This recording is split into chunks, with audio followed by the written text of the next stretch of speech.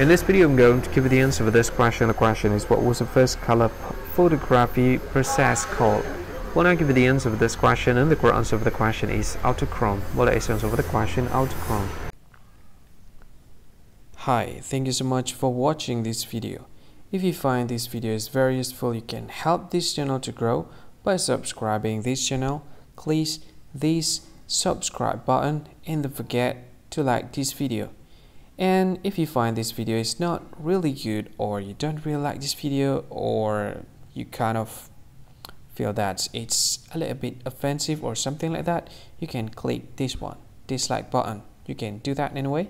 And if you want to share this video with your friend, you can share it by clicking this share button, and you can share it to any social media that you wish that is currently available at this time, like Facebook, Twitter, LinkedIn, and many others, right?